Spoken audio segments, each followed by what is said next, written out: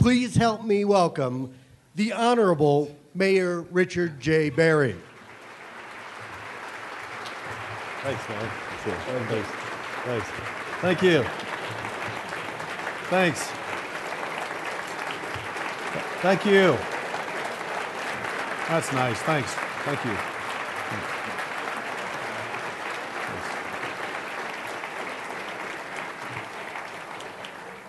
That's nice. Thank you so much. Jim, I hope I'm a better mayor than a guitar player because I suck at guitar. But people were nice. We had the charity gala this weekend. Maria is here. She puts that on every year. She raised $200,000 for local charities.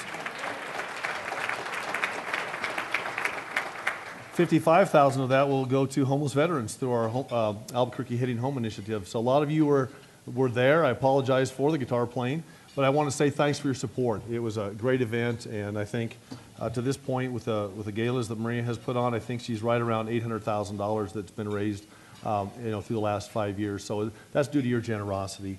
But Jim and Lynn and everybody, thank you so much for letting me come today and talk about kind of bringing some of the ideas that we've talked about over the last couple of months together into one kind of a comprehensive package. But I'm really thankful for all the local support and the leadership that's in this room today and all the support we get for these initiatives. Because we're going to be talking about today the trajectory of our local economy and the efforts being made at all levels really by local civic leaders, private sector, public sector, nonprofit sector, to really make sure that we're on the right track. And to our city councilors who are here today, thank you, each and every one of you. Tonight is budget night at the city council, and a lot of the things that I'm going to talk about today wouldn't be possible if it wasn't for the support of our city councilors, because as you know, they're the appropriators. We come up with ideas, they come up with ideas, but at the end of the day, we can't do some of the programs that I'm going to talk about today without that support of the city councilors. So I would like you to give them a round of applause. They're so pro-business.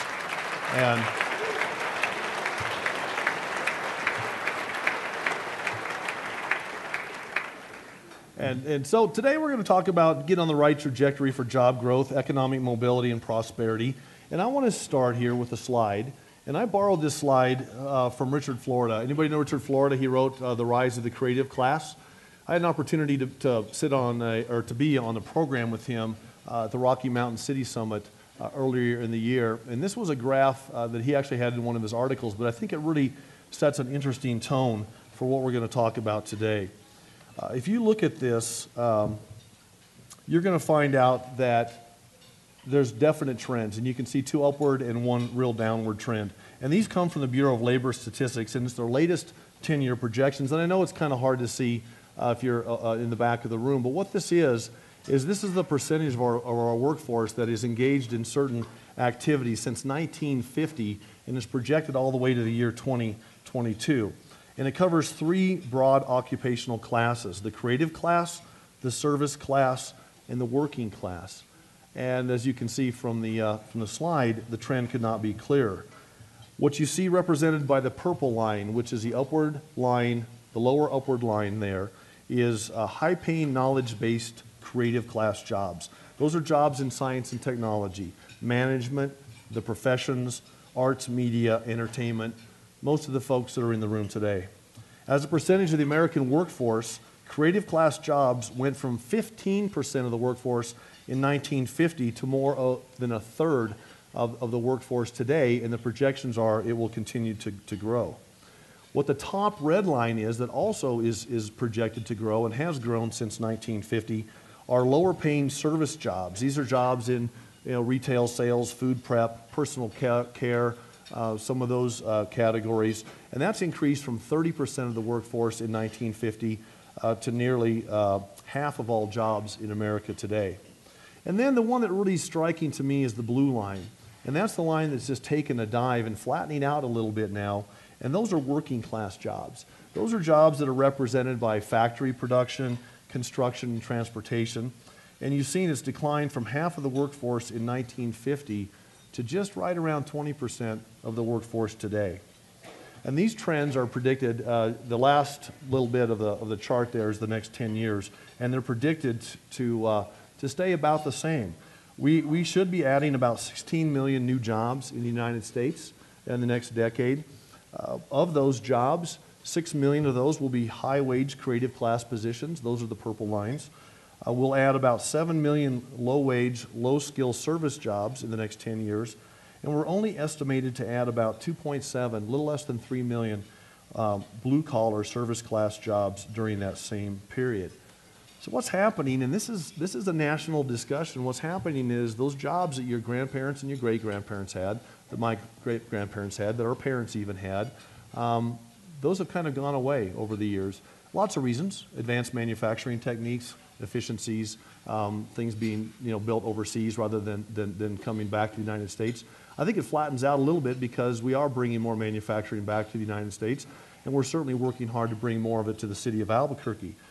But what we want to do in Albuquerque is what other mayors that I talk to want to do. We want to create those jobs in that purple line. It's great to have a good paying job. Service jobs are honorable. Absolutely want to continue to grow those as well. But we want to try to get our share of those other jobs, because that's where we get economic mobility and that's where we get economic well-being. So, and the good news is, and I'm going to talk about this in some fairly good detail today, is that in Albuquerque we're facing this challenge head on, and a number of you in this room I'm going to talk about today are really making things happen, and I really appreciate that. We have a very diverse group of local leaders, like I said earlier, from the private, public, and the nonprofit sectors who are going to make things happen. And this is why your participation as a leader in this room is so vitally important. Has anybody had a chance? Probably not, but if you haven't had a chance to read this book by Bruce Katz, I recommend you read it. It's called Metropolitan Revolution. Bruce Katz is a fellow at the Brookings Institute, and I've met him on several occasions. I'm going to have him come speak to a group of mayors I put together in New York in June. And he wrote this book, he co-authored the book Metropolitan Revolution. And he puts it this way, and this speaks directly to you in this room today about why you're so important. And I'm quoting Bruce Katz. He says this: the big aha moment, the big epiphany, if you will, for Metro comes when non-governmental leaders recognize that they are co-creators of the metropolitan economy, and that in many ways they play a large role in governing their communities. And that's through lots of things: investments, just pushing, advocating policy, working with councilors, working with mayors, working with state legislators. But at the end of the day, it comes down to making investments. And then he goes on to talk about innovation districts, is what we're going to talk about today, which he describes in his books as districts fueled mostly by private and civic leadership and finance, and the different elements of the metropolitan network that bring their resources together to benefit the regional economy and revitalize the urban core. And I'm going to show you a little video here, and I'll start it in just a minute. But I want to kind of start off with this 2-minute video to give you an idea of what we're talking about with this innovation district. You've heard lots of parts and pieces. You've read newspaper articles. You've seen television reports on it. A couple of meetings ago, I thought you did a great job of talking about the innovation corridor. But I want to try to give you the overall vibe of what we want to create, and then we'll give you some specifics. Take a look at the video.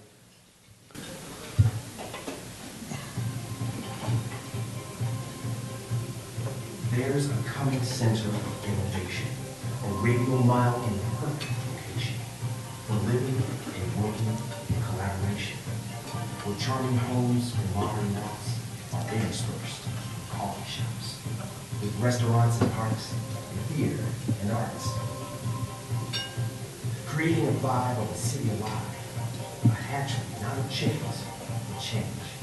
Here, a hub of transportation links hungry minds with education, as high-speed fiber zips information to spark insights and inspiration, where those who achieve and those who aspire are unified by a common desire to think a thought that nobody's known, sow a seed that nobody's sown, and say, why not? Artists and engineers, scientists and designers, thinkers and doers, drafters and signers, collide in a beehive of business formation, producing a wellspring of job creation here at last. Here, new ideas find incubation, technology, commercialization. Here, mentorship and capitalization provide a head start and acceleration. It's an entrepreneurial ecosystem with infinite sky and limitless vision.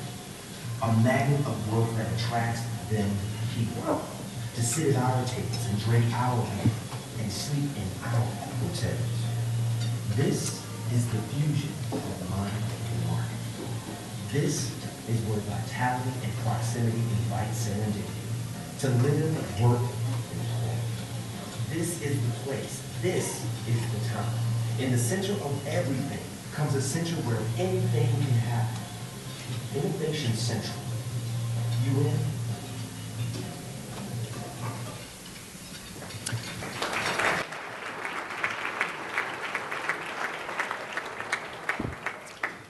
We've talked about this ever since I had an opportunity to be your mayor. And we have to diversify our economy, not just locally, but in the state of New Mexico.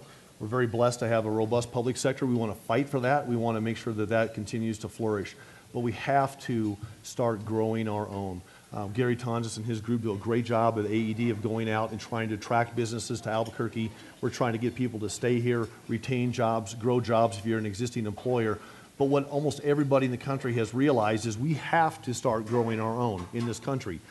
Through this national recession, we have realized that we cannot do the same things we've been doing for the last 4 or 5 decades. And that's not unusual. I mean, we've had to pivot as a nation economically time and time again over the history of our country, so this shouldn't surprise us.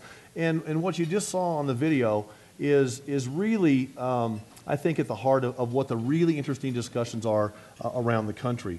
We want to get people together, and we want them to create. I showed you a slide several meetings ago where we get a lot of research dollars in New Mexico, and we don't commercialize enough of it or as much as some of our surrounding states. That's what this innovation district is about. This is about bringing all these resources together, the thinkers and the doers, bringing the researchers together with the makers, bringing the entrepreneurs and the artists and the venture capitalists and the mentors and the students and the teachers all together. And we need to bring them together in a fairly tight radius. And that's what this slide, oops, did I get ahead of myself? Let me go back. I might have been getting so excited I was hitting my button. So what you see there are concentric circles out from the First Baptist site, which is, we'll talk about Innovate ABQ in just a minute. But that's a 1 mile radius, and we're going to talk about why that is important. And I'll talk about it right now. It's important because statistics show us that even though we want development and we want growth and we want activity all over the city of Albuquerque, all over the region, Belen, Torrance, Valencia, Sandoval County, Albuquerque, we want it everywhere. We do need to have a special place in our metro where we can create a beehive, okay? And we want those naturally occurring collisions to occur between people, and that's what we're doing with Innovate ABQ. And some of you, most of you probably have at least have some cursory knowledge of what Innovate ABQ is supposed to be. For some reason, I keep hitting my button. I apologize. But Innovate ABQ, the blue square, is the First Baptist site. And this is the brainchild of Bob Frank and the folks at the University of New Mexico. We went to Gainesville, Florida, a couple of years ago and saw what the university was doing, the University of Florida was doing with the city of Gainesville, and it was very exciting. And so we came back, and Bob started driving this movement. And since we started on this, we jumped in fairly early as a city. Our counselors worked with us. We appropriated $2 million to help with the purchase of that site. Terry Laudick and New Mexico Educators Federal Credit Union put $3 million of private sector money into that. Our friends, our county commissioners at Bernalillo County put $1 million in. EDA, the Federal Economic Development Administration, put $1.5 million in. And the regents of the university saw fit to make this thing happen.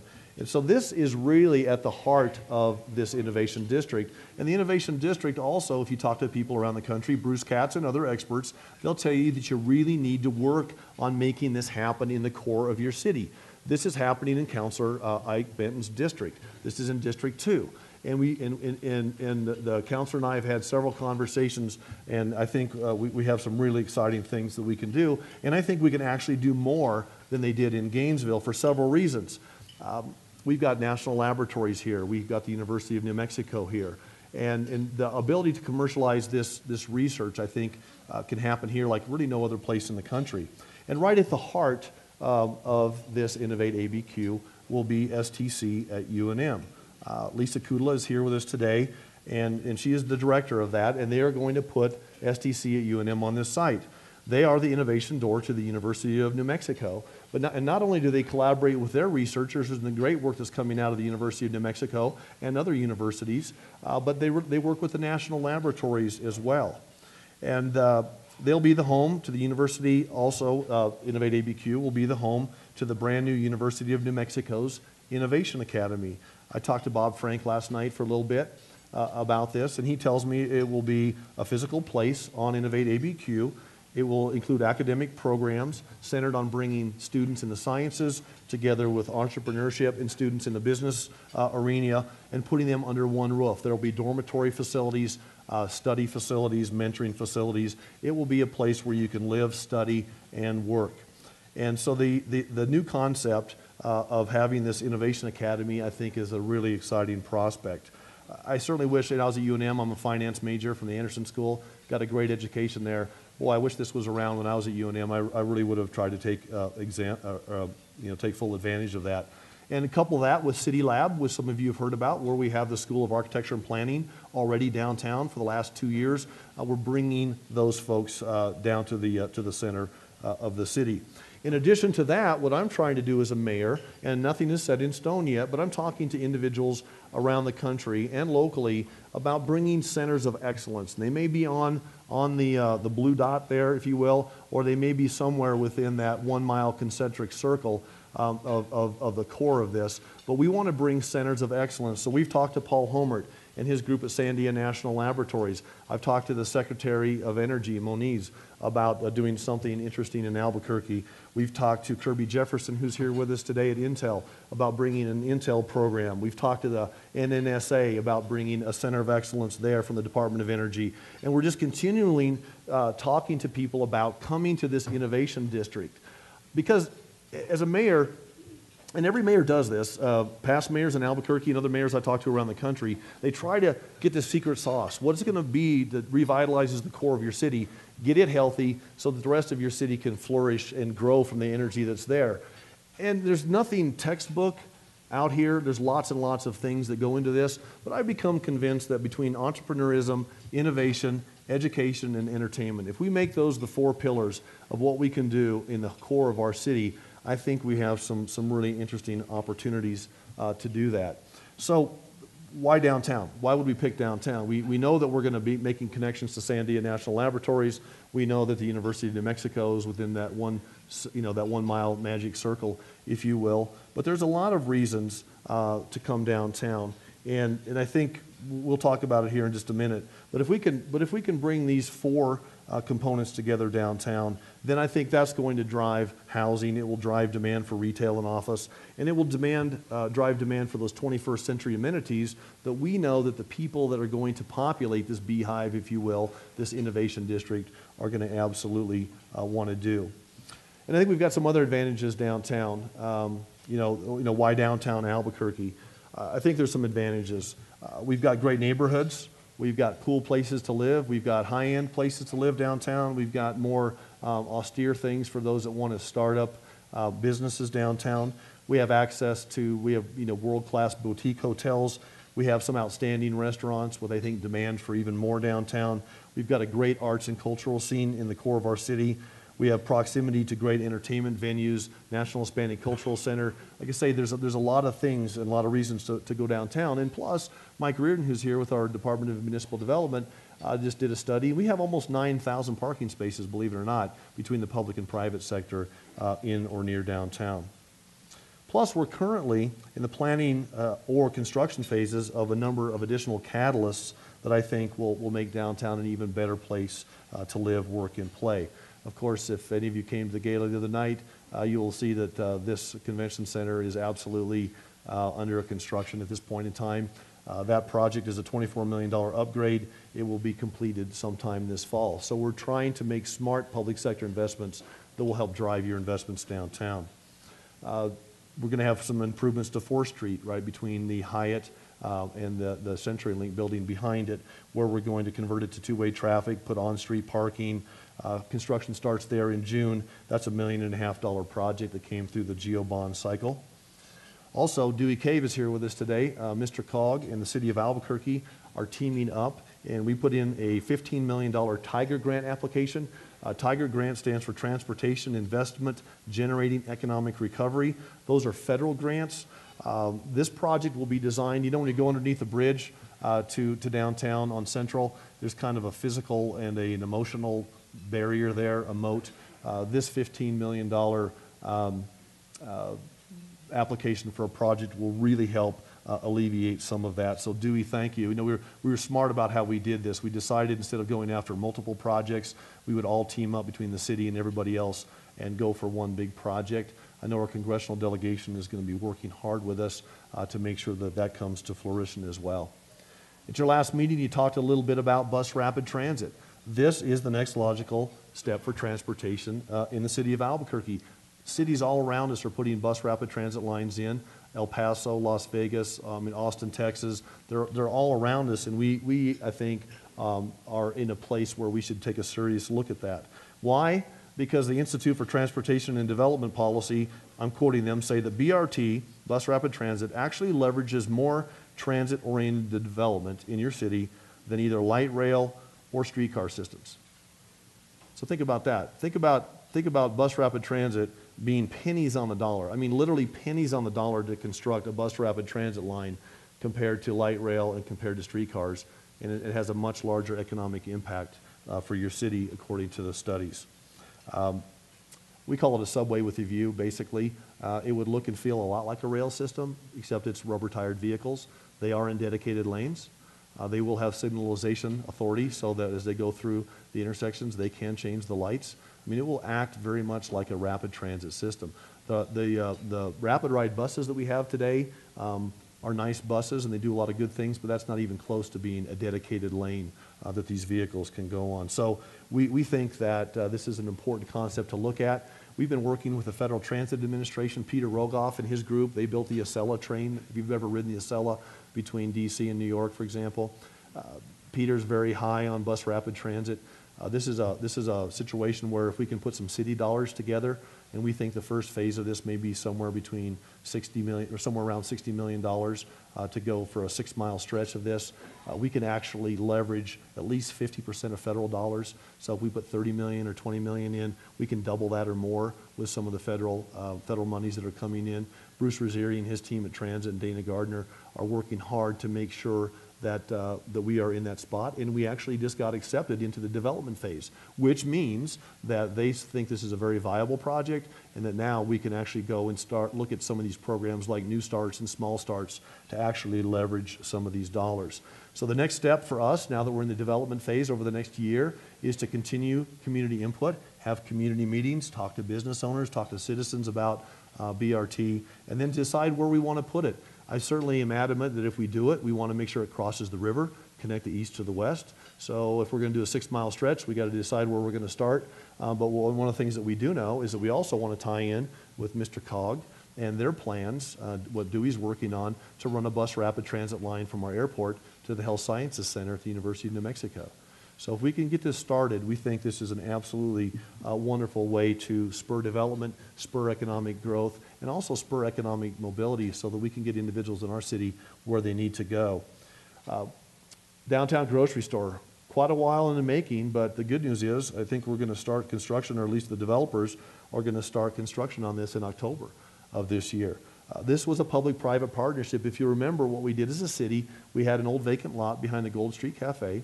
And we had, for years and years and years, we've heard people say, we need a grocery store downtown. I want to live downtown, but I got to have a grocery store. I mean, we understand this.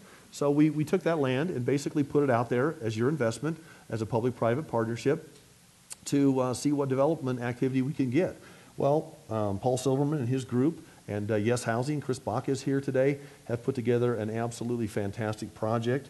What you see there is a rendering of, I think they're going to call it the Imperial Building, maybe. Is that right, Chris? And what you're going to have is a 12,000 square foot first-class grocery store on the ground floor. There's going to be an additional 12,000 square feet of available shop space, if you will, for retail and other things and services. And then the upper floors, there's going to be 74 apartment units. There will be a rooftop garden. And because we ran into some soil conditions issues, they're actually going to put an underground parking garage underneath it to add even more parking downtown. I don't know if Jay Czar's in the room, but the folks at New Mexico Finance Authority were really instrumental in this. They put together a 9% low-income tax housing credit that helped make this thing pencil. And as I said, we're going to break ground in October. And so what we're doing is we're just adding more and more catalytic projects. And instead of having some overarching plan where we have to wait till everything's absolutely planned out to the nth degree, what I'd rather see as a mayor, do one thing after the other. Do the convention center, do the grocery store, do the 4th Street Mall. Just keep adding and adding and adding. And one of the things that I think is going to be really interesting, we're going to take this same model that we used on the grocery store, and I've had some brief conversations with Councilor Benton on this, and we're going to pitch the City Council and the business community on this idea, and we'll see where we end up. But the blue dot that you see on the screen is Innovate ABQ. That's the First Baptist site. If you go across our railroad tracks, there's a parking lot. If you drive by there, you'll see it. The city owns that parking lot. And what we would like to do is to put out an RFP like we did on the grocery store and ask the community and ask those around the country if we put this land forward as a city, if the private sector would come in and help us build a first-class entertainment hub right across the street from Innovate ABQ. We're looking at, as part of this Tiger Grant application, moving the rail runner stop to that location right between the green and the blue. So you could come down from Santa Fe, you could come up from Belen, you could hop off, go to Innovate ABQ, do your studies, get with the innovative crowd, step off the other way, get a steak, get a great New Mexican meal, hear some jazz, hear some music, whatever you want to do. Most cities have something like this. Very compact, very tight.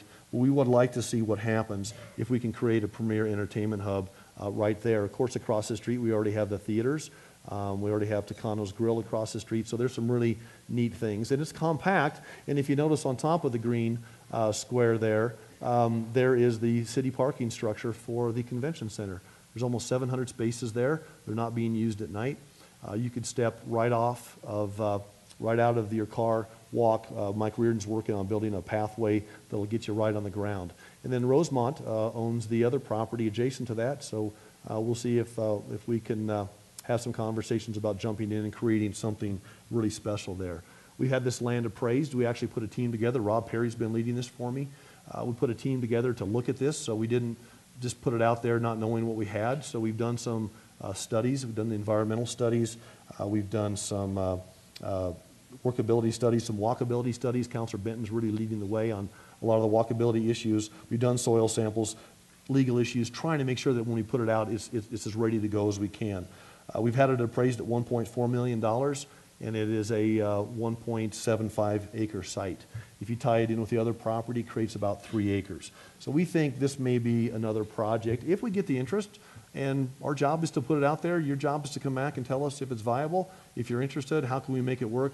We made the grocery store work, so let's see what we can do. And I think that would be another great catalyst to help pull people to the downtown area. And as you see, it's also a very compact area. We can work on security issues. We can make sure people are comfortable and come down and have a great time in the core of our city. And of course, the rail yards, and I want to hit on this briefly because I think this is really one of the things within that 1 mile concentric circle, if you will, that could really be a game changer for the city of Albuquerque. And we put $1 million into that old blacksmith shop a couple of years ago, and we now have events down there that are being sold out weekend after weekend. We've had symphonic music, we've had MMA fights, we have a Sunday farmers market down there that we've had over 5,000 people come to. And one of the things that I learned early on is on a big project like this, if you can get people coming down, getting their boots on the ground, they're going to fall in love with the place. They are falling in love with the place. The folks from Borellis have been great to work with. Councilor Benton has a group that he's put together over the years. I think we're on the front edge of this. Samatar Constructs is a group out of Los Angeles that was picked as our master developer. They're working with Jim Trump.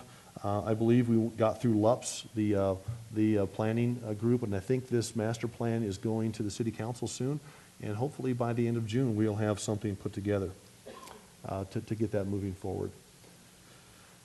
So all the parts and pieces are there in the core of our city to invent it, to commercialize it, and to produce it, and we think that we would like you to come down and make investments there, obviously. But we can't just build the district. We can't just talk about all the parking, all the great places to live, all the buildings that we're going to build. We have to actually fill this beehive. We have to fill this location with great programs, and I'm going to hit on those for just a few minutes for the last part of my talk today. One of the things I'm most excited about is coming from Kathy Winograd, Debbie Johnson, and the folks at CNM. And if you remember back to the slide, entertainment, education, innovation, and entrepreneurship. If we can make those the core of downtown, these programs are going to really hit on this. And this stimulus center that CNM is bringing downtown does exactly that. It's an accelerator, it's a prototyping and test lab space, it's an entrepreneurial boot camp, it's a coding and cybersecurity security academy. And if you look around the country and see cities that have done these kinds of spaces, and I don't think anybody's going to do it better than Kathy and CNM. These are absolutely tremendous places to bring people together who want to be makers. These are driven individuals. They're engineering oriented. They work in electronics, robotics, 3D printing, CNC, advanced manufacturing tools. This is a place to invent. This is the place to catalyze the energy that we have in our city. I've been to maker spaces around the country. I went to one in San Francisco, and you see people in there that are improving their circumstances. They're inventing things. They could be simple things. I think the guy that invented the square thing that you swipe on your cell phone to read your credit cards, that was made in a maker space. So I know between the educational opportunities there, the entrepreneurial opportunities, this is a place where you'll be able to sign up. And Kathy, I think I'm right. Anybody can join this. It'll be kind of a fee situation, so you don't have to be a CNM student. I'm going to get a membership because I want to go down. There'll be table saws, there'll be MIG welders, TIG welders, 3D printers. The ones I've seen have woodworking equipment. They have laser cutters. They have water jets, and people are really coming up with great products and great ideas at these maker spaces. And so I think that's something that is going to be absolutely fantastic, and it's going to be right in the core of our city as well. Plus, I believe it's going to bring about 2,000 people eventually downtown. So it's going to bolster a lot of people that are going to need a sandwich and a place to eat and maybe a cold beer after work. See if this flips. Another idea that has come out of Gary Opedal and Bill Bice's big brains is ABQ ID. And this will be a situation where we're going to take $1.9 million from our EDAX fund. That's the clawback dollars we got from Shot Solar when they closed. We have about $5.5 million in that fund. We're going to put about $2 million, $1.9 million, send it to the city council to start a program that we've seen come out of Stanford, that we've seen come out of Columbia. It's based on the successful Techstars accelerator model, where they actually take people who can be entrepreneurs who have the ability to start a business and then startup businesses that really have a chance to become successful, and they run them through a 90-day program, and they really get to a go, no-go decision. This is being done in over 100 cities around the world right now, tremendously successful, taking folks that have ideas, the gumption, the abilities, giving them some stipend, giving them some resources, run them through this ringer, if you will, and see what comes out at the other end. And what they have found, that they have taken the chances of success through a program like ABQ ID from about 1 or 2 out of 10 businesses that actually succeed up to 6 or 7 out of 10 businesses that succeed if you make this initial investment in these companies. So we're going to put $2 million into this program. It's going to happen in the heart of the city, and if we can get it through the appropriation process. And then I know for a fact that Gary and Bill are out there right now hustling up dollars in the private sector so that we can say to the private sector, we're putting a significant amount of money into this. We need you also to put a significant amount of money into this. Of course, we've got some other great programs. You've heard about Mission Graduate. Angelo Gonzalez and his crew, Jim Hinton and Kathy Winograd, of course, are leading this. I'm on the Visioning Council. The idea of Mission Graduate is for us to add 60,000 college degrees between now and the year 2020 in the city of Albuquerque. That's being done in a number of ways. There's 5 core areas that we're concentrating on: eliminating achievement gaps, increasing high school graduation rates, increasing college and university enrollment amongst our students, increasing college and university graduation rates, and then aligning all of these educational objectives to ensure that when people do graduate, they actually have something to do, so we can be sticky as a city and keep our youth and our talent and those that want to create right here in the city of Albuquerque. Tall order, but I think if you get on the website for Mission Graduate and you look at the Visioning Council and some of the local leaders that are involved with this, absolutely fantastic opportunity. Talent Albuquerque is the first of its kind initiative in the country. This is Jamae Blevin and the Innovate Educate folks. We are getting national attention for this now. What this is we have 26 skill-up centers that we've put around the city of Albuquerque. These are community centers, they're at C&M facilities, they're at local libraries. Anybody in our city now, yourself included, or your family members, or your friends, or your coworkers, or your employees, can walk in, get themselves for free tested by ACT, find out where their skills are, find out where they want to be in life, find out where the gaps are, and then we're going to provide them free curriculum through ACT online to get those skill gaps filled in. Then we're going to go out to you, and this is where, once again, all of this comes back to you at the end of the day. We need you as employers to start looking at your hiring practices, and if we can walk in with somebody who maybe can't check all the boxes for you as far as maybe you want a bachelor's degree, etc., but if we can show that they have the skill sets, we'd like you to give them an opportunity. We did this at the city of Albuquerque for a year, and we had Vince Yermel, our HR director, will tell you we had tremendous success. We made better hires. We hired people that fit better into our organizations. And then you can take the time to make those investments, go back to mission graduate, find ways to get them educated. Running Start for Careers, another first of its kind that I want to thank specifically all of the city councilors for this. We put $200,000 in our budget for this program. The year we had to cut $100 million, okay? So our city councilors believed in this program. This is bringing industry-taught curriculum into the high schools. Every mayor wants to, impact education, but none of us run the school systems, and that's probably a good thing. But this is a way that we can actually do this. And so we've gone out and we've brought in groups to teach 11th and 12th graders skill sets. So they're going to graduate with a diploma in one hand. They're going to come out with a Running Start for Careers certificate in the other hand. We have filmmaking. We have healthcare that's running through Presbyterian and their nursing program. We have construction from our friends at ABC, Associated Builders and Contractors. We have hospitality and tourism. We have financial services through New Mexico Educators Federal Credit Union. In the fall, through Holman's, we're going to start a surveying program. And then through Tricor, we're going to start a lab sciences division of this as well. All centered around keeping kids in school, helping them understand why geometry matters, why English matters, why math matters, etc. And we want to make sure that they also have employment opportunities. So when they come out of high school, and I don't know what the unemployment rate exactly is, but it's probably near 30%, 35% maybe even for recent high school graduates coming out without a college degree. So we want these kids to get a running start in high school, and it's having tremendous success. We're talking to some folks in Washington about bringing some additional grant monies in to move this forward. This is actually the first time I ever pitched this program was in 2007 when I was a state legislator, and I pitched it to Dale Decker and a bunch of NAIOP folks at your educational committee meeting. And people said, "You'll never get this done. The unions won't like it. It just won't get done." Well, it did. It passed through the legislature. We changed the state law in New Mexico. This is something the governor of Utah could learn from. When he's here, I'm sure we can learn some things from him. But we passed a law that said you can go in our high schools now and teach for credit if you pass muster with APS or any one of the other 89 school districts in our state.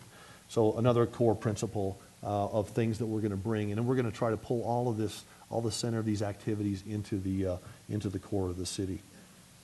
So as you can see, there's a lot going on in Albuquerque, centered on diversifying our economy, making a viable workforce, keeping our kids in school, promoting entrepreneurism, and that's what Gary Opedal was hired specifically to do, was to help the city promote this entrepreneurial ecosystem in our city. We're going to commercialize research. We're working on our transportation systems. We're working on 21st century amenities, and we're just really going to try to do this in a way that also revitalizes the core of our city. So we think we're doing lots of things, always more to do, but people are taking notice, and I'm going to hit on this in just right now. If you look at this slide, I'm going to talk about living cities. We were just selected as one of only 5 cities in the country to participate in the Integration Initiative Phase 2 through Living Cities. And a lot of this is because of all the things I just showed you and the investments that you're making. We were selected along with Seattle, San Antonio, San Francisco, and New Orleans. Now put Albuquerque in that group. And Living Cities, of all the cities that competed for this integration initiative, we were one of the 5 that were selected. What is Living Cities? It's a group, it's a collaborative, if you will, of 22 of the world's largest foundations and financial institutions, some of which that you can see on the slide here. In their first Living Cities integration initiative that they launched in 2010, they picked 5 other cities. They picked Detroit, Newark, the Twin Cities, and a few others. Cleveland, I think, was in that original group. In the next several years, They brought $85 million. $85 million to those 5 cities. So this is the kind of impact we're talking about. And it's all centered around the things that I just showed you that are going on in the city of Albuquerque. Very, very competitive process. And we just had the Living Cities folks come out and have their first site visit, and they were extremely pleased with the progress we're making. And they were extremely pleased because the business community is at the table with us. A lot of you were there, Paul Homer, Bob Frank, others from the public sector, but we had a lot of private sector leaders there, and that's what Living Cities is looking for. They're looking for people to come and not just with a hat in hand and say, can I have part of my $85 million, or there's no guarantee on that, but they want people to say, what are you bringing to the table? And Albuquerque brings a lot, and that's why they're here. So once again, I think a lot of it had to do with Innovate ABQ, the work that Lisa's doing, Bob Frank, Terry Laudick from the New Mexico Educators Federal Credit Union, putting $3 million of private sector money in. They see a really interesting opportunity here. Our first year is a planning year. They've given us $100,000. We will be engaging a lot of you at the table to talk about the core areas that we want to work on, which include talent and skill development, business development, capital development, community development, and the development of our entrepreneurial ecosystem. And every city actually competes on a different, it's a free-for-all. You tell them why you think they should be in your city. What we told them was, we want to diversify our economy. We want to create economic mobility. We want to help low-income individuals and families raise their boats. And we want to do it through entrepreneurism, which also ties into this whole idea about diversifying our economy. So there's great opportunity here, and those are the 5 focus areas that I wanted to talk about. So we're going to just be thinking about this. The core of our city, UNM's coming downtown, C&M's coming downtown, grocery stores coming downtown. BRT, if we can get it done, is going to drop you off. We'll certainly do a stop at Presbyterian. We'll certainly do a stop at the university. We'll get you across the river. Think about what you can be doing on the central corridor. But then also think about what kids in middle school, kids in high school, our college students, if you're a second career person, an Act 2 person, if you're a PhD at the labs, if you're a researcher at the university, what you can do if we can create this beehive, if you will, to help revitalize downtown, but also just make sure that we have opportunities here so that we can get our share of those high-paying creative jobs in the future. I'm going to bring up a fellow right now. His name is Brian Field, and Brian's from Microsoft, and I'm going to have him give us 2 or 3 minutes, if you will, on another initiative that we're going to bring downtown. We've been talking to Microsoft for the last couple of months, and he's going to tell you about some of the things that he's going to bring to the Innovation District to help our kids and our adults prosper. Thank you. Brian?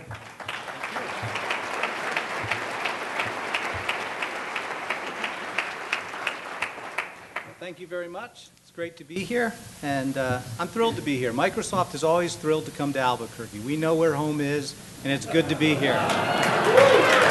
Absolutely. We're happy to be here today, even more so than it's just Albuquerque, but to announce the Albuquerque Microsoft Digital Alliance. This is very important stuff, and it's exactly related to everything that was just shared.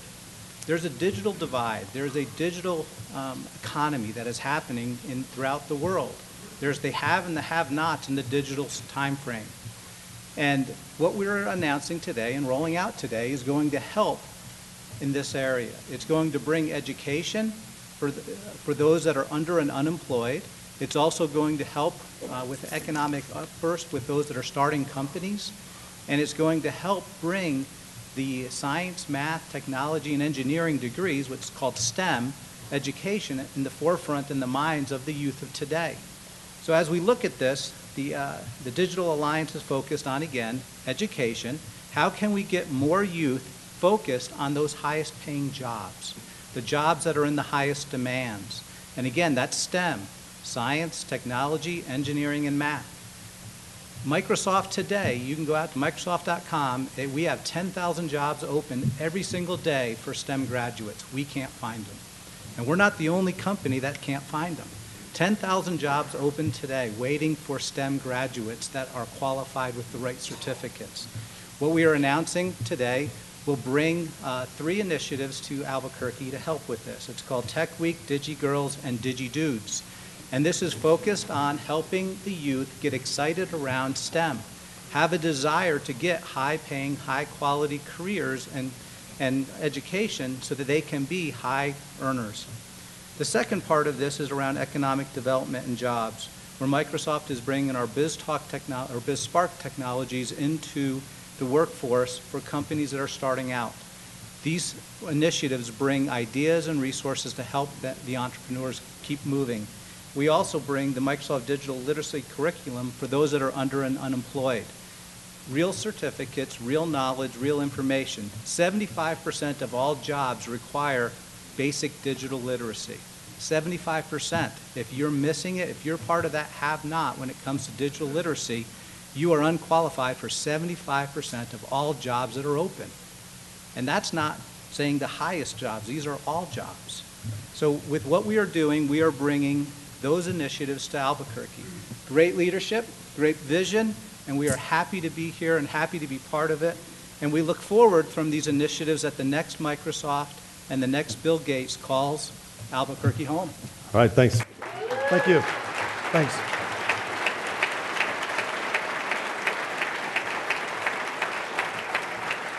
Thank you, Brian.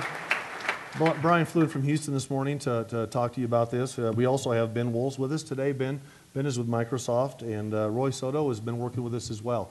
So this is going to happen in the Innovation District. So there's more. I'm talking to people around the country. I'm talking to lots and lots of folks, Department of Energy, other people. Just come in here and build centers of excellence in the heart of our city, and I think it's going to continue to keep us moving forward. So basically, let me just close by this. By saying this. I hope you're excited about what's going on. We have some challenges.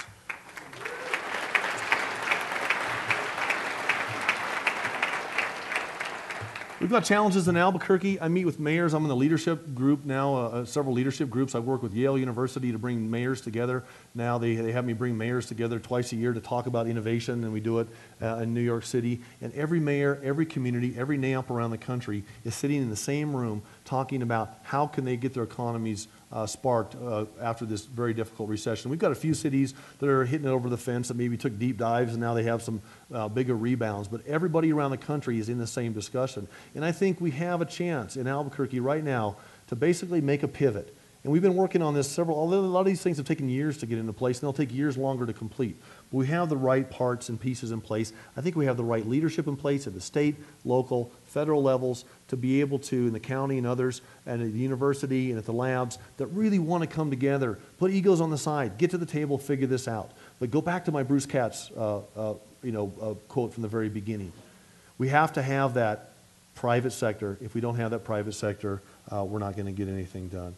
And so, or we're not going to get as much done as we'd like to get done. So I see a renaissance for downtown. I see a renaissance for the local economy.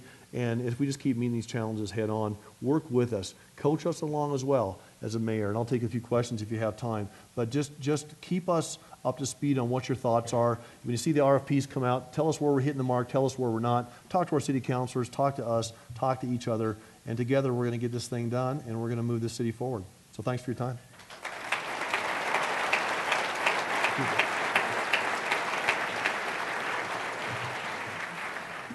Mr. Mayor, great job. Surprised you could keep your breath after all of that. Hey, I was talking like an auctioneer. Good skills there. What is going to happen with Southwest Airlines and their ability to fly over Albuquerque? Southwest is making their announcement today, and I had my staff give them a call this morning. We've been talking to them for the last couple of months. What Jim's talking about is a right amendment. It expires on October 13th, I believe, of this year. And so everybody, Albuquerque, other mid-major city hub cities like us, are worried about what Southwest was going to do. We've had our staff fly, meet with their leadership. What we've been told is that from a net standpoint, they think we're going to be in pretty good shape. They made some announcements today. They're not as detailed as possible, but I asked my staff to put a couple of things together. Number one, we're not losing any destinations. Number two, we are actually going to have more East Coast connections with one stop through Dallas than we have today. We're going to have new one stop and connecting service through Dallas. So instead of a two-hopper all-day trip, we can go to Dallas and get to Fort Lauderdale, Nashville, New York, LaGuardia, Orlando, St. Louis, Tampa, and Washington, Reagan. So that's going to be a nice addition. Right now, for example, when I get back to Washington, there's good flights there, but it's nice to have another option. We will lose a little frequency on some of on the number of flights per day. I think we're losing one flight. We're going from 8 to 7 to Phoenix, I think, in a day. We're going from 6 to 5 flights to Las Vegas, and we may go from 8 to 6 or 5 to Dallas, but they tell us we may actually have a net increase in seats. Because what's been happening with the Wright Amendment is planes come into Albuquerque 80% full, they stop, and so there's only 20% of the plane to get to Dallas. So they think, or Las Vegas or Phoenix, so they think that we'll actually may end up on some of these routes with a net positive seat gain. We initially estimated, and let's see what Jim's calculations were, we thought we might lose 15% decrease in Southwest passenger traffic. Now we're thinking it may be as good as 8%. So it's a little less bad than we thought. And it actually may actually have some benefits. But also the thing to remember is that we just brought Alaska Airlines in, so we're going to have a new West Coast direct flight to Seattle. And JetBlue, my good friend Dave Barger that runs JetBlue, and Ann Rhodes, a local rock star, was instrumental in bringing JetBlue. So we have that direct flight to Manhattan. I hear that flight's going as planned, that their numbers are about where they thought they would be, where they hoped they would be. So they may be able to talk to us about San Jose and Long Beach, maybe even Boston at some point in time. So we're just trying to, we got 2 new airlines, and it looks like the net effect of the Wright Amendment isn't going to be as bad as we'd feared, and maybe actually have some one-hop advantages for us. Any more questions? It's 1 o'clock, everybody's like, let me go, let me go. This is a shy crowd. Hey, once again, if you have a question, I'll stick around for a little bit too. I'm going to do a little bit of media here in a minute. But good luck to the counselors tonight on your budget. Thank you for your hard work. And thanks for everybody for what you're doing downtown. A lot of you have already made investments. Invest all over our city. Invest in the west side. Invest in the heights. Invest anywhere you want to invest. But don't forget our downtown core, because I think there's some exciting opportunities for you to come down and prosper with us. Have a good day. Thanks.